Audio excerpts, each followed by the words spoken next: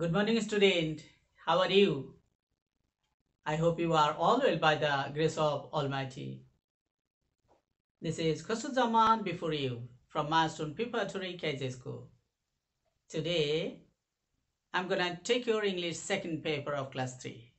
So, my dear student, can you tell me what was your previous lesson? Yes, your previous lesson was what? Syllable and grammar. So from there, I'll ask you some question, okay? So at first I'll ask you, what is what? Yes,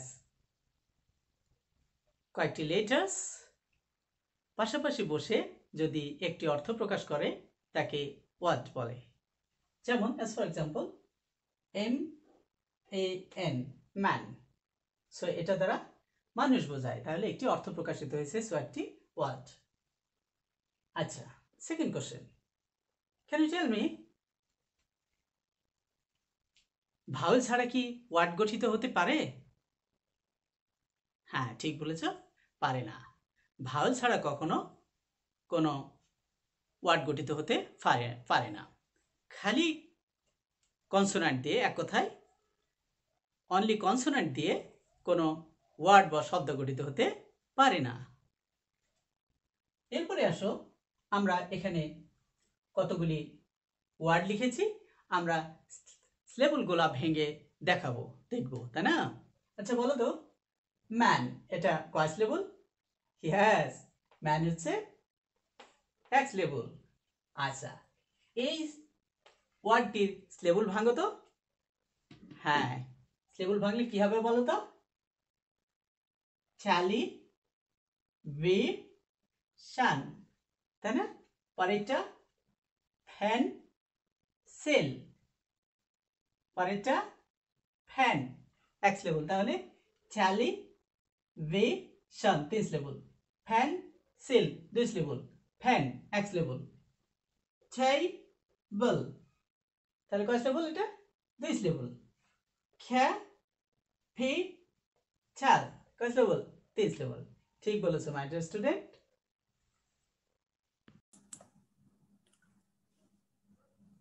Today's lesson,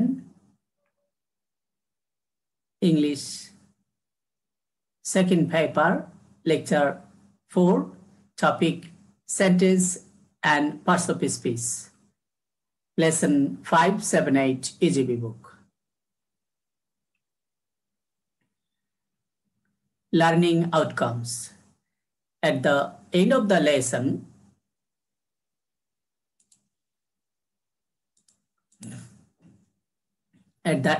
lesson, student will be able to say the definition of sentence and parts of speech, learn the classification of sentences and parts of speech. So, my dear student, I'll tell you to be very attentive to watch the class.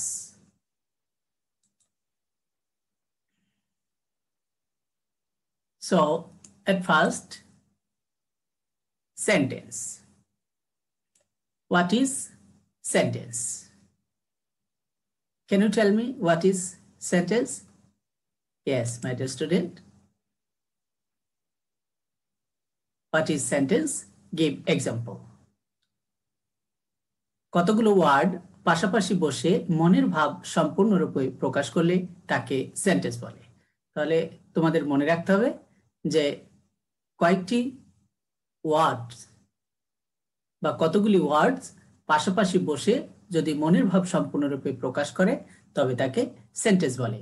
কিন্তু যদি কতগুলি word পাশাপাশি বসে যদি মনের ভাব সম্পূর্ণরূপে প্রকাশ না করে তাহলে কিন্তু সেটি সেন্টেন্স বা বাক্য হবে না। আবার সেন্টেন্সগুলি যদি সঠিকভাবে সাজানো না থাকে, ইংরেজি বাক্যের নিয়ম অনুযায়ী যদি সাজানো না থাকে, সাবজেক্ট ভার্ব অবজেক্ট অনুযায়ী, তাহলেও কিন্তু এটি বাক্য তৈরি বা সেন্টেন্স তৈরি হবে না। ইংরেজিতে ডেফিনিশনটা আমরা কি পড়বো? A group of words that gives us a complete sense is called a sentence. As for example, I am a girl. So, my dear student,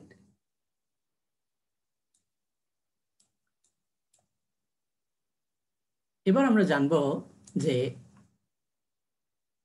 how many kinds of sentences. Yes, my dear student, how to make a sentence. তাহলে sentence হতে হলে প্রথমে subject plus verb plus object হতে হবে। As for example, she is singing a song.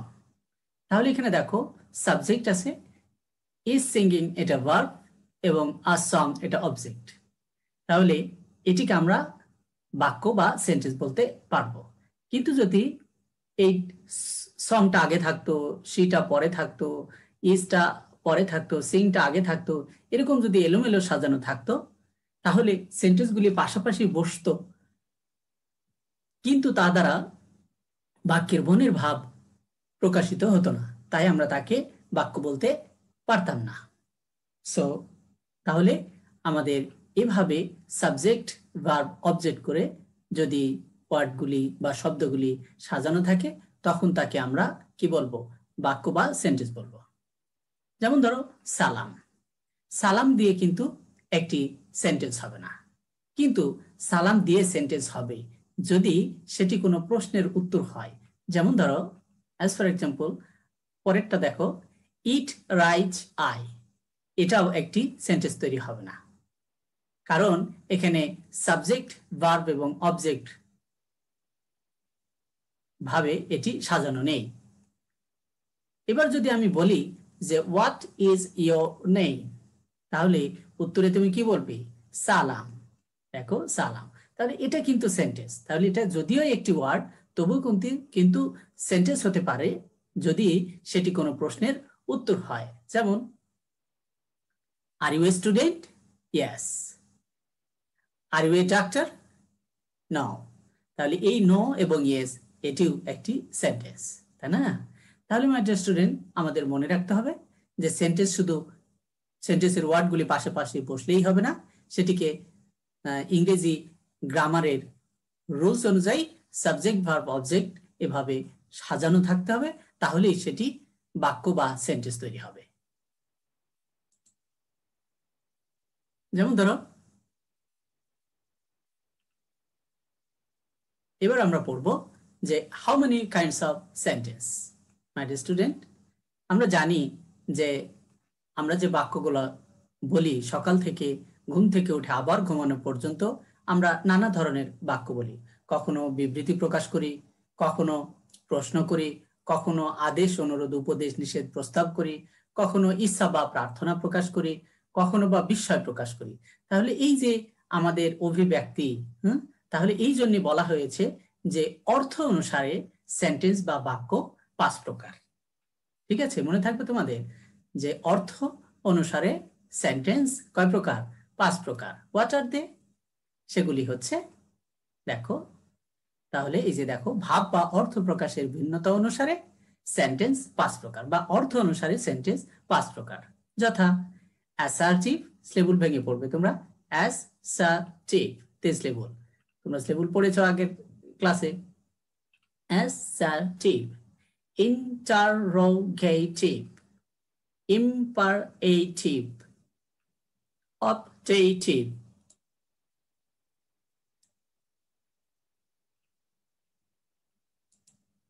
exclamatory. So my dear student, তাহলে আমরা বুঝতে পারলাম যে ভাব বা অর্থ প্রকাশের ভিন্নতা অনুসারে সেন্টেন্স 5 প্রকার, যথা assertive sentence, interrogative sentence, imperative sentence, optative sentence, exclamatory sentence. তাহলে assertive sentence কয় স্লেবল, assertive 3 স্লেবল, interrogative 5 স্লেবল, imperative 4 স্লেবল, optative 3 স্লেবল, exclamatory 5 স্লেবল। ঠিক আছে?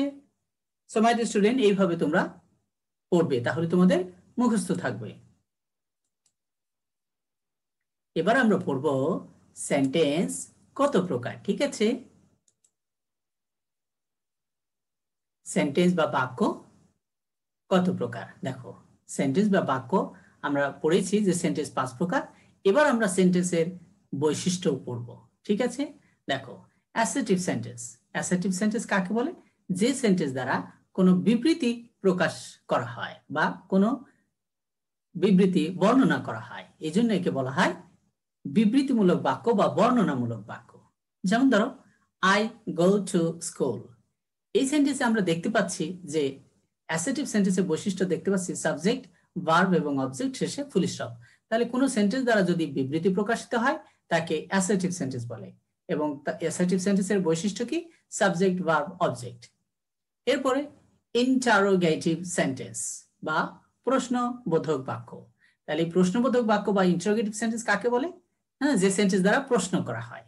যেমন ধরো, ওয়ার আর ইউ গোয়িং, তুমি কোথায় যাইতেছো? তাহলে এই ইন্টারোগেটিভ সেন্টেন্সের বৈশিষ্ট্যটা কি? ইন্টারোগেটিভ সেন্টেন্সের বৈশিষ্ট্য হচ্ছে যে প্রথমে ডাব্লিউএইচ ওয়ার্ড, দেখো WH word, war, when, why, how, which, হুম ইত্যাদি থাকবে, অথবা অক্সিলারি ভার্ব থাকবে। তোমরা জানো am, is, are, was, are, have, has, had, shall, should, will, would, can, could, may, might, must। এই অক্সিলারি ভার্বটা যে কোনো একটা প্রথমে থাকবে এবং শেষে যদি এই ইন্টারোগেটিভ সাইন থাকে তাহলে আমরা বলবো সেটি ইন্টারোগেটিভ সেন্টেন্স। এবার আসি আমরা ইম্পারেটিভ সেন্টেন্স। ইম্পারেটিভ সেন্টেন্স কাকে বলে? যে সেন্টেন্স দ্বারা, ইম্পারেটিভ সেন্টেন্সের বাংলা হচ্ছে অনুজ্ঞাসূচক বাক্য। আর এই কাকে বলে? যে সেন্টেন্স দ্বারা আদেশ, অনুরোধ, উপদেশ, নিষেধ এবং প্রস্তাব বোঝায় তাকে ইম্পারেটিভ সেন্টেন্স বলে। ইম্পারেটিভ সেন্টেন্সের বৈশিষ্ট্য কি? ইম্পারেটিভ সেন্টেন্সের বৈশিষ্ট্য হচ্ছে যে এই বাক্যের সাবজেক্ট ইউ হলে, যাকে আমরা আদেশ করি, নির্দেশ করি। এই জন্য যেমন আমি যদি বলি দরজাটি বন্ধ করো, তাহলে আমরা বলি না যে তুমি দরজাটি বন্ধ করো, এই জন্য আমরা বলি কি ওপেন দা ডোর কিংবা ক্লোজ দা ডোর। আবার যদি বলি তুমি স্কুলে যাও, তাহলে আমরা বলি go to school, you go to school বলি না। তাহলে এখানে ইউ কিন্তু উজ্জ আছে। তাহলে আমরা ইম্পারেটিভ সেন্টেন্সের বৈশিষ্ট্য বুঝতে পারলাম যে কখনো কখনো ইম্পারেটিভ সেন্টেন্সের সাবজেক্টটা উজ্জ থাকবে, ভার্ব দিয়ে শুরু হবে, গো টু স্কুল। আবার কখনো অনুরোধ বোঝায়, ঠিক আছে, হ্যাঁ, লেট বসে প্রথমে, থাকলে আমরা বুঝতে পারবো যে সেটা ইম্পারেটিভ সেন্টেন্স। এরপরে আসো অপটেটিভ সেন্টেন্স। বাংলা কি? ইচ্ছা বা প্রার্থনা সূচক বাক্য। যেমন আমরা মাঝে মাঝে আমাদের মনের ইচ্ছা বা প্রার্থনা প্রকাশ করি। As for example, may you be happy. যেমন ধরো তুমি খুশি, সুখী হও। তাহলে তুমি সুখী হও এই যে আমরা বলতেছি, তাহলে আমরা বুঝতে পারতেছি যে অপটেটিভ সেন্টেন্সের প্রথমে কি থাকবে? মে থাকবে এবং শেষে ফুল স্টপ থাকবে। এরপরে এক্সক্লামেটরি সেন্টেন্স, আবেগ সূচক বাক্য। যে সেন্টেন্স দ্বারা মনের আকস্মিক ভাব প্রকাশিত, আকস্মিক হঠাৎ যে ভাবের পরিবর্তন হয় তাকে আকস্মিক ভাব বলে, হ্যাঁ, আবেগ সূচক বাক্য বলে একে। তাহলে এক্সক্লেমেটরি সেন্টেন্সের বৈশিষ্ট্য কি? প্রথমে ডাব্লিউএইচ ওয়ার্ড থাকবে, ওয়াট অথবা হাউ থাকবে এবং শেষে বিস্ময় সূচক চিহ্ন, এই যে এক্সক্লেমেশন সাইন থাকবে। থাকলেই আমরা তাকে বলবো exclamatory sentence. So my dear student, তোমাদের কিন্তু এর সংজ্ঞা এবং এর বৈশিষ্ট্যগুলা মনোযোগ দিয়ে শুনতে হবে এবং মনে রাখতে হবে। মাই ডিয়ার স্টুডেন্ট, এবার আমরা পড়বো কি বলতো? Yes, what is parts of speech. Parts of speech কাকে বলে? দেখো, পার্টস অফ স্পিচ কাকে বলে? আমরা জানি পার্টস অর্থ অংশ এবং স্পিচ অর্থ কথা বা বাক্য। তাহলে কি হলো? সুতরাং পার্টস অফ স্পিচ এর অর্থ বাক্যের অংশ, তাই না? পার্টস মানে অংশ, স্পিচ মানে বাক্য। তাহলে পার্টস অফ স্পিচ মানে কথার অংশকেই পার্টস অফ স্পিচ বলে। কিন্তু বলতেছে কিন্তু ব্যাকরণের ভাষায় এর নাম হলো পদ। অতএব আমরা বলতে পারি, কি বলতে পারি?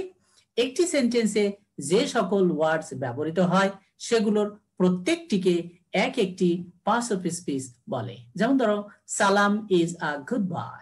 এখানে সালাম একটা পার্টস অফ স্পিচ, ইজ একটা পার্টস অফ স্পিচ, আ একটা পার্টস অফ স্পিচ, গুড একটা পার্টস অফ স্পিচ, বয় একটা পার্টস অফ স্পিচ। ঠিক আছে, এবার আমরা পড়বো যে how many kinds of parts of speech and what are দে। ইংরেজিতে পার্টস অফ স্পিচ কয় প্রকার? 8 প্রকার, যথা নাউন, বিশেষ্য। অ্যাজ ফর এক্সাম্পল, ম্যান, বুক, খাও, ডাকা, অনেস্টি। তাহলে আমরা জানি নাউন মানে বিশেষ্য, যা দ্বারা, বিশেষ্য মানে কি? কোনো কিছুর নাম বোঝায়, ব্যক্তি, বস্তু, প্রাণী, সংখ্যা, হ্যাঁ, নাম বোঝালেই তাকে নাউন বা বিশেষ্য বলে। এরপরে আসো প্রোনাউন। প্রোনাউনের বাংলা কি? সর্বনাম। প্রোনাউন কাকে বলে? যেটি নাউনের পরিবর্তে যে ওয়ার্ডগুলি ব্যবহৃত হয় তাকে প্রোনাউন বলে। যেমন ধরো I, we, you, he, she, it, they, this, that, those ইত্যাদি। সো এগুলাকে প্রোনাউন বলে কারণ সেগুলি নাউনের পরিবর্তে ব্যবহৃত হয়। এরপর আসো অ্যাডজেক্টিভ। অ্যাডজেক্টিভকে কি বলে? বিশেষণ। ঠিক আছে, তাহলে এই বিশেষণ কাকে বলে? যে ওয়ার্ডগুলি নাউন বা প্রোনাউন, এই নাউন আর এই প্রোনাউন এগুলির যে দোষ, গুণ, অবস্থা, সংখ্যা, পরিমাণ বোঝায় তাকেই অ্যাডজেক্টিভ বলে। যেমন ধরো অনেস্ট, গুড, ব্যাড, টল। দেখো অনেস্ট, আমি যদি বলি যে দ্য বুক ইজ ফাইন, ঠিক আছে, দ্য বুক ইজ গুড, তাই না? দ্য ম্যান ইজ ব্যাড কিংবা দ্য ম্যান ইজ টল, তাহলে দেখো এই মানুষের দোষ, গুণ, অবস্থা বোঝাচ্ছে এই অ্যাডজেক্টিভ গুলি দ্বারা। সো এগুলাকে কি বলবো আমরা? অ্যাডজেক্টিভ বলবো। এরপরে আসো ভার্ব। ভার্ব কাকে বলে? ভার্ব হচ্ছে, এর বাংলা হচ্ছে ক্রিয়াপদ, যে ওয়ার্ডগুলি দ্বারা কোনো কাজ করা বোঝায়। ঠিক আছে, action word. As for example right, run, go, it, walk. দেখো এই ওয়ার্ডগুলি প্রত্যেকটি দ্বারা কোনো না কোনো কাজ করা বোঝায়। রাইট দ্বারা লেখা বোঝায়, রান দ্বারা দৌড়ানো বোঝায়, গো দ্বারা যাওয়া বোঝায়, ইট মানে খাওয়া বোঝায়, ওয়াক মানে হাঁটা বোঝায়। তাহলে আমরা বুঝতে পারলাম যে ওয়ার্ডগুলি দ্বারা কাজ করা বোঝায় তাকে ভার্ব বা ক্রিয়া বলে। এরপরে আমরা পড়বো কি? অ্যাডভার্ব। অ্যাডভার্ব হচ্ছে ক্রিয়া বিশেষণ। ঠিক আছে, ক্রিয়া বিশেষণ আমরা নামেই বুঝতে পারতেছি যে ক্রিয়াকে বিশেষ করে। হ্যাঁ, ক্রিয়ার কিভাবে সংগঠিত হয় তা বলে দেয়, তাকে অ্যাডভার্ব বলে। যেমন ধরো স্লোলি, সুইটলি, হার্ডলি, নাইসলি। যেমন ধরো দা হি হি ওয়াক্স স্লোলি, সে ধীরে ধীরে হাঁটে, তাই না? অথবা she sang a song sweetly, সে সুন্দরভাবে গানটি গাইলো। নাইসলি, সুন্দরভাবে গানটি গাইলো, মিষ্টি সুরে গানটি গাইলো। হ্যাঁ, তাহলে তার কাজটি কেমন ভাবে সংগঠিত হলো তা বলে দেয় হচ্ছে অ্যাডভার্ব। প্রিপজিশন। প্রিপজিশন কাকে বলে? পদম্বয়ী অব্যয়ের বাংলা। প্রিপজিশন হচ্ছে কোনো ওয়ার্ডের পূর্বে বসে ওই বাক্যের অন্যান্য শব্দের সাথে সম্পর্ক তৈরি করে তাকে প্রিপজিশন বলে। As for example, at, in, on, of, to, under, below, up, down, etc. যেমন ধরো he is in the room, he is in the room। দেখো রুমের আগে ইন বসেছে, তাহলে এই ইনটা রুম এবং ইনের মধ্যে এবং বাক্যের অন্যান্য ওয়ার্ডের সাথে সম্পর্ক তৈরি করেছে। যদি আমি ইনটা না দিই তাহলে সেন্টেন্সটা হবে হি ইজ রুম, সে হয় রুম, এটি বাক্যের অর্থ হবে না। তাহলে preposition is very important. Okay my dear student, পরেরটা কি? কনজাংশন। এর বাংলা কি? সংযোজক অব্যয়।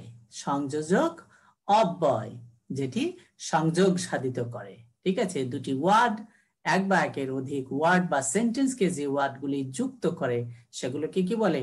কনজাংশন বা সংযোজক অব্যয়। As for example, and, but, or, because, as, since। যেমন ধরো রহিম and Karim are two brothers, অথবা the man is poor but honest, লোকটি গরিব কিন্তু সৎ। তাহলে এই যে and এবং but এগুলি কি? কনজাংশন। এরপর 8, ইন্টারজেকশন, আবেগ সূচক অব্যয়। দেখো যে অব্যয়গুলি মনের আবেগ প্রকাশিত করে, হ্যাঁ, আকস্মিক ভাব প্রকাশিত করে, দুঃখ, হাসি, কান্না, সুখ, বেদনা ইত্যাদি প্রকাশিত করে, সেগুলিকে ইন্টারজেকশন বলে। যেমন ধরো অ্যালাস, হুররে, আহ, ও, ব্রেভো, হ্যালো। তাহলে মাই ডিয়ার স্টুডেন্ট এগুলো হচ্ছে ইন্টারজেকশন। মাই ডিয়ার স্টুডেন্ট, এখন আমি তোমাদের জিজ্ঞেস করব তোমরা কতটুকু মনোযোগী ছিলে। আচ্ছা বলো তো, ড্রিঙ্ক ওয়াটার উই, এটি কি একটি বাক্য তৈরি হয়েছে? না, এটি একটি বাক্য তৈরি হয়নি। পরেরটা দেখো, আই রাইট ইট, এটি কি একটি বাক্য হয়েছে? না, ঠিক বলেছ। কারণ কি? কারণ এই দুটি বাক্যে এক বা একাধিক ওয়ার্ড বা শব্দ রয়েছে, কিন্তু বাক্যের বৈশিষ্ট্য অনুযায়ী এগুলো সাবজেক্ট ভার্ব অবজেক্ট অনুযায়ী সাজানো নাই, ফলে এগুলি অর্থ প্রকাশ করতে পারছে না, আর তাই এগুলিকে আমরা বাক্য বলতে পারি না।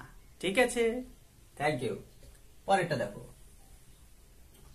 ডোর দা ওপেন।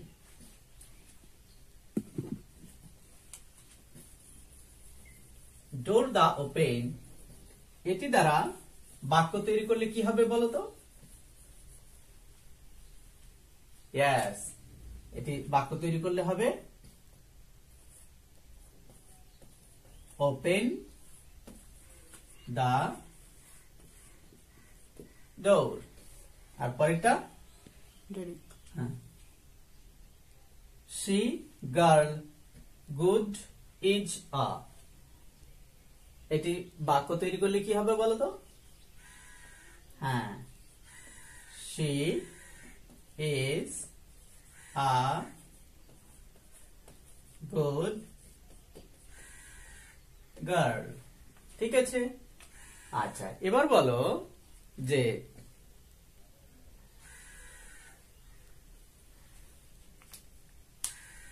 সেন্টেন্স কত প্রকার?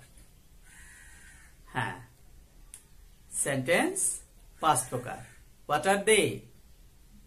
Yes, they are assertive, interrogative, imperative, optative and exclamatory. আচ্ছা বলো তো, অ্যাসার্টিভ সেন্টেন্সের বৈশিষ্ট্য কি? হ্যাঁ, অ্যাসার্টিভ সেন্টেন্সের বৈশিষ্ট্য হচ্ছে, আমরা দেখব।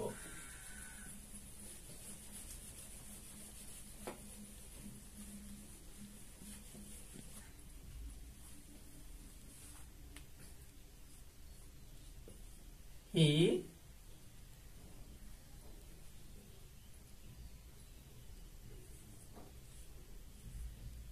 goes to school. আমরা জানি অ্যাসার্টিভ সেন্টেন্সের বৈশিষ্ট্য কি? যার সাবজেক্ট, ভার্ব, অবজেক্ট এবং শেষে কি থাকবে? Full stop. হ্যাঁ, ঠিক বলেছো। ইন্টারোগেটিভ সেন্টেন্সের বৈশিষ্ট্য কি বলতো? হ্যাঁ, ইন্টারোগেটিভ সেন্টেন্সের বৈশিষ্ট্য হচ্ছে প্রথমে ডাব্লিউএইচ ওয়ার্ড অথবা অক্সিলারি ভার্ব থাকবে, আর শেষে কি থাকবে? প্রশ্নবোধক চিহ্ন। ঠিক আছে, তাহলে এক্সাম্পল দেখি আমরা। যেমন where do you live? দেখো, ডাব্লিউএইচ ওয়ার্ড এবং শেষে প্রশ্নবোধক চিহ্ন। তাহলে where do you live, তুমি কোথায় বাস করো? এরপরে হচ্ছে are you a ডাক্তার? তাহলে দেখো, এখানে অক্সিলারি ভার্ব আমি তোমাদের বলেছি যে am, is, are, was, are, have, has, had, shall, should, will, would, can, could, may, might, must, এগুলো অক্সিলারি ভার্ব। এই অক্সিলারি ভার্বগুলো যদি বাক্যের প্রথমে থাকে এবং শেষে ইন্টারোগেটিভ সাইন থাকে, তাহলে সেটি ইন্টারোগেটিভ সেন্টেন্স। ব্যাস, এবার আসো ইম্পারেটিভ সেন্টেন্স। আমরা কি শিখেছি? যে ইম্পারেটিভ সেন্টেন্স হচ্ছে যে সেন্টেন্স দ্বারা আদেশ, অনুরোধ, উপদেশ, নিষেধ, প্রস্তাব বোঝাবে। যদি বোঝায় তাহলে সেগুলোকে আমরা ইম্পারেটিভ সেন্টেন্স বলি। ঠিক আছে, আচ্ছা তাহলে আদেশ, যেমন ধরো close the door. Close the door আদেশ। অনুরোধ কি? প্লিজ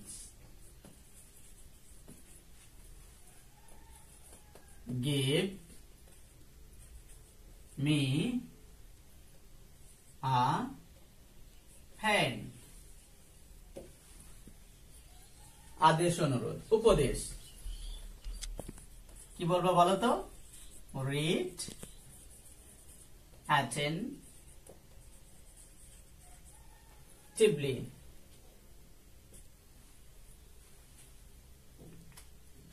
ঠিক আছে, read attentively.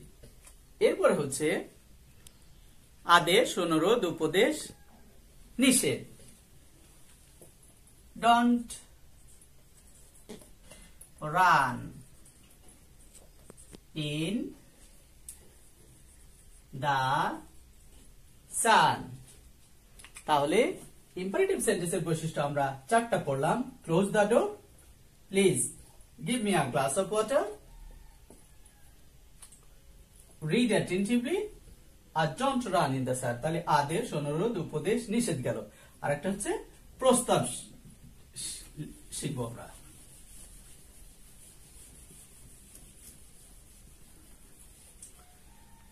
প্রস্তাব, প্রস্তাব কি?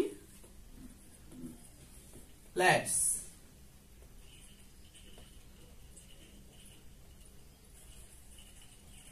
have a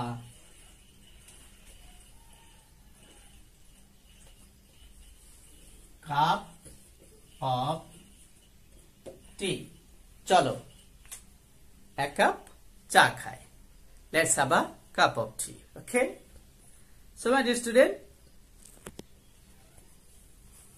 আমরা সেন্টেন্স এবং তার বৈশিষ্ট্য পড়লাম। ফিডব্যাকে তোমাদের জিজ্ঞেস করলাম, তোমরা সবাই বলতে পেরেছো। এবার বলো,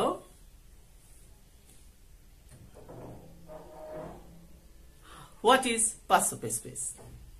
হ্যাঁ, বাক্যে ব্যবহৃত প্রত্যেকটি শব্দকে পার্টসিপেট বলে। How many kinds of it? Yes, দে আর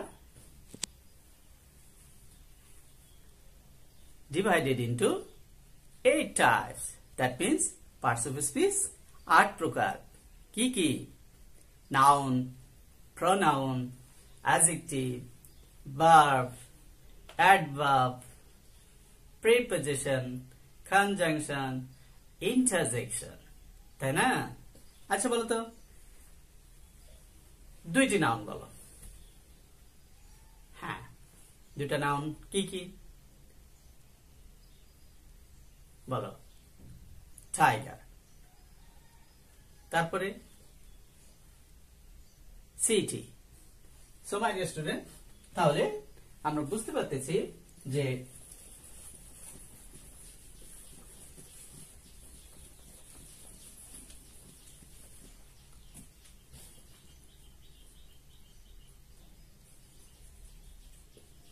অথবা Dhaka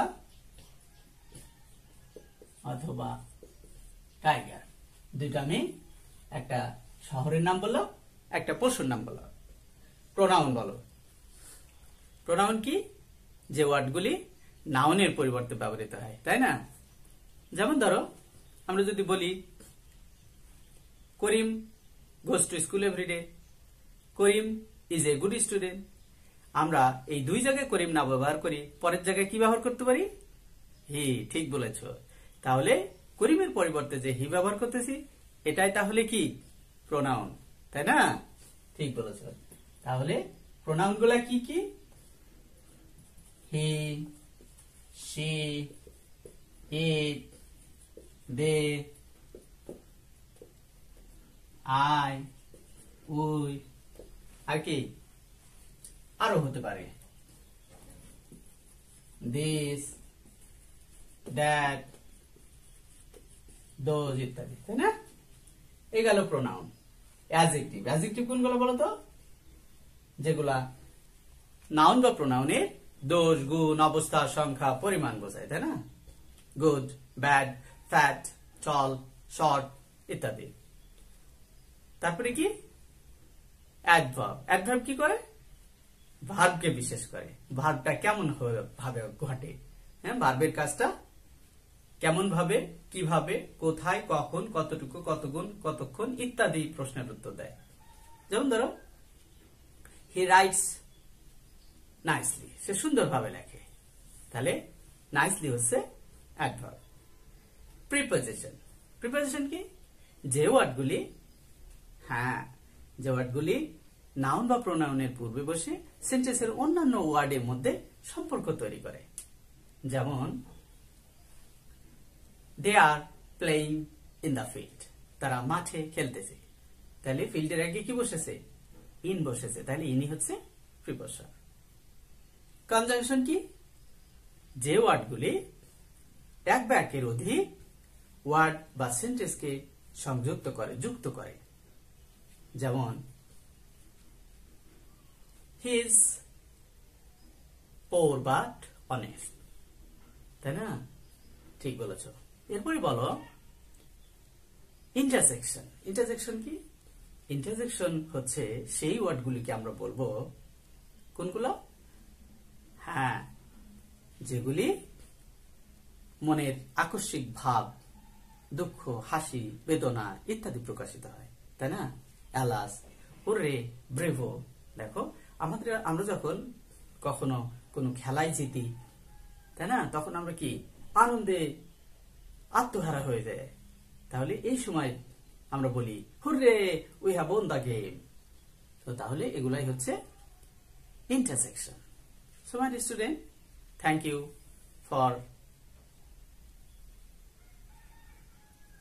keeping with me.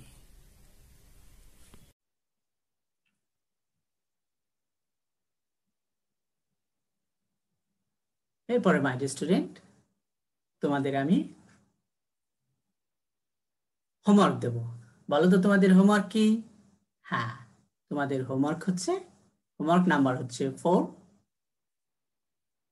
definition and kinds of passive speech and sentences, lesson 5, 7 and 8 learn। আর পরে হচ্ছে what is passive speech, how many kinds of passive speech, what are they, learn and write। তাহলে এগুলা এটা পড়বে, সবগুলা পড়বে তোমরা। লেসন 5, 6, 7, 8 পড়বে, 5, 7 এবং 8 এটাকে লার্ন করবে, আর এগুলাকে কি করবে? রাইট করবে। হোমওয়ার্কে রাইট করে তোমাদের টিচারের কাছে জমা দিবে। ঠিক আছে my dear student? Okay my dear student, Allah Hafiz. Thank you for keeping with me.